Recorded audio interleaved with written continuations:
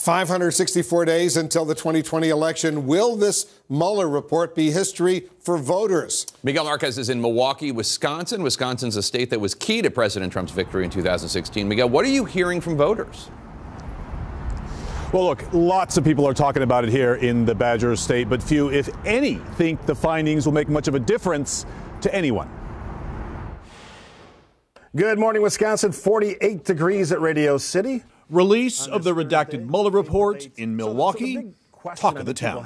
Obviously, the big story today, the Mueller report. The redacted version is coming out, hopefully as we speak. It's out now. We got it. On conservative talk radio, host Steve Scafidi says he's talked Mueller 4 to 5 times a week for the past 22 months. Now that it's out there. For a lot of people on my side of the aisle, I think we're looking at this as, yeah, there could have been some reason to investigate this, but I think it has been hyper politicized to the point where it just went on too long. And from caller after caller after caller, the president isn't perfect, but the investigation has gone too far for too long.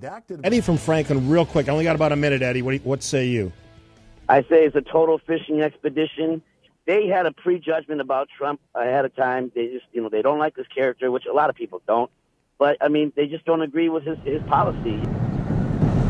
In the Milwaukee suburbs, Port Washington, in conservative Ozaukee County, where in 2016, voters supported then-candidate Trump by nearly 19 points over Hillary Clinton. Some Republican voters here say, we're sick of hearing about it. I think Washington, they want to focus on it. Those people want to. But for us, my friends, we're sick of hearing about the Mueller. Democrats want more details, but concede regardless of what's in the report, it's likely to make little difference in how voters view the president. I think I've been reading about it for a long, long time, and it seems like I'm not sure anything is going to change.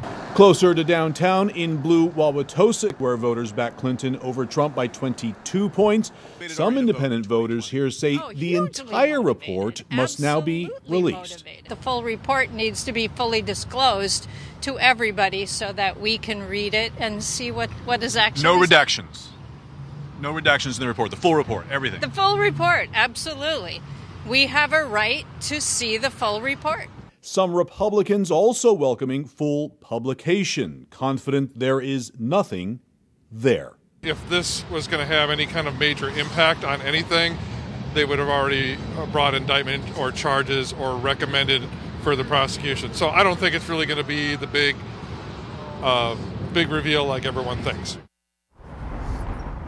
I spoke to independents, to Democrats, to Republicans that don't even like the president. The one thing across the board that they all seem to agree on, that if we're still talking Mueller in 2020 and the findings in the report, that will only improve the president's chances of being reelected. Back to you guys.